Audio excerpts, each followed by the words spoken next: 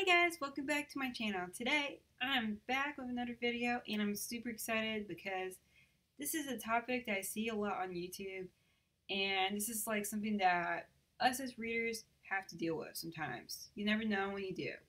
And as much as we love to read, you can't always avoid a reading slump.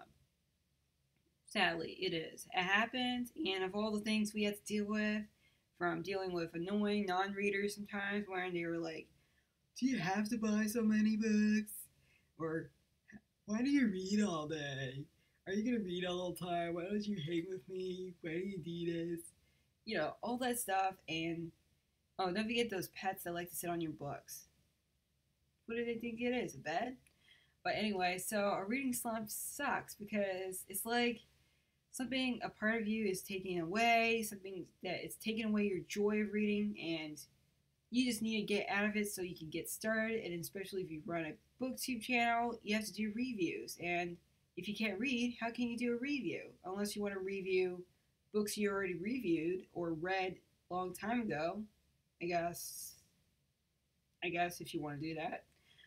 But it just sucks. So in this video, I'm going to talk about some of my tips to help you get over those reading slumps. So one of my first tips is variety is the spice of life.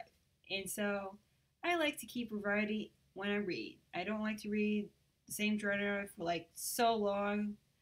I like to switch it up a lot. It helps me keep me from reading slump, from getting bored or feeling uninspired. Like if I read one week a dystopian, I'll switch it off to a fantasy book and then maybe a contemporary, a love romance. And also, I like to try new things. So that always helps because, sometimes reading a whole book, like going a whole summer of contemporaries, it could get really boring, especially if you're not really into contemporaries, or even if you are, it could totally like feel like that they're all the same after a while. So it's like, God, they're all the same love triangles. Every single book I read in urban fantasy has this badass boy that has a bad mood all the time. When will I ever find a boy that is in a good mood and is a nice guy that just happens to have a bad past? I don't know. But just read something else or read from a different point of view. Maybe if you're a girl, read from a guy's point of view, and then a guy, read from a girl's point of view, or maybe read from a different country or something, anything. But just don't read so many from the same genres because one, is also helps. I mean, why not support those authors from other genres? Help get them around. So it always helps. Secondly, I would suggest also visiting a bookstore because sometimes on the bookshelf, the books on your bookshelf, if you don't have a lot of books, could seem very boring after a while, and you're tired of seeing the same ones every single day, and you're just like, I don't feel like reading any of these. I don't want to read this book, or I don't want to read this book because I have it. I read it. So if you read everything, going to a book sale, or libraries are always great because you don't have to buy anything and you just read it, and if you don't like it, you can just return it and no cost to you, unless you stacked up on a lot of fees to the point where you're owing thousands of dollars. Then I don't know. I mean, you must be very forgetful. So, but it always helps to go to a book sale or a book library, especially if you go to a library outside of your area and one that you've never been before. And if you went to something like maybe the one that you see on like maybe like the Hogwarts style or something like that, or I never been to it, but I live so close by to the Library of Congress. I live like an hour away. I'm in Virginia, so if I were to go to DC, it just would be so much fun and it'll make me excited. So it's on my dreams someday. So, and if you're from the DC area or DMV area, let me know because maybe we can all go. So it'd be so much fun. My third tip is movie trailers. Movie trailers are always awesome. And usually sometimes I get nervous about a movie, like a book being turned into a movie that I never heard of, or a book that I'm excited about. But sometimes I do think that movies do actually help the author get around. Because think about it, like think about all the books that you weren't sure about that you passed on, or you just never even heard of because it's been created like years before you, or actually never even heard of, like the Gunslinger until I saw the trailer, or even like the Glass Castle. My sister always had it and she always mentioned about it, but I was like, I don't want to read it.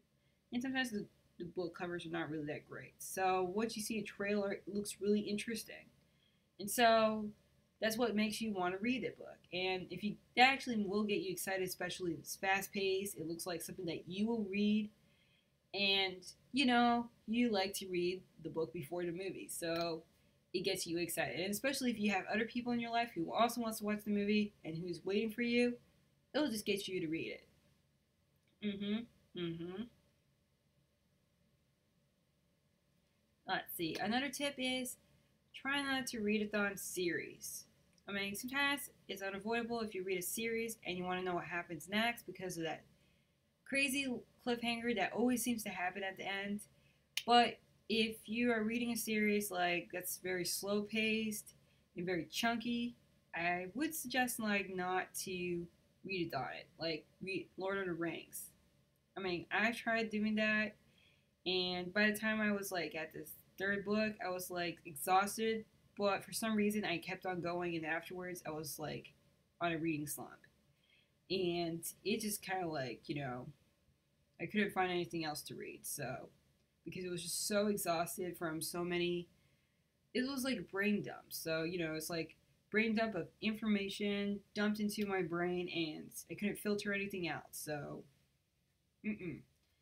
That's also the mistake I made with the Robert Langdon books. I love them, but at the same time, there's so much information in those books and so many questions. It just even keeps me from going to sleep because I just want to know if it's true.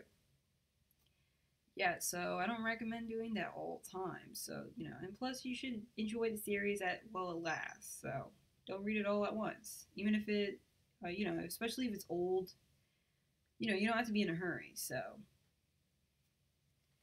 and lastly, I would say take breaks because breaks are very important, not just for reading, but just for anything that you're working on.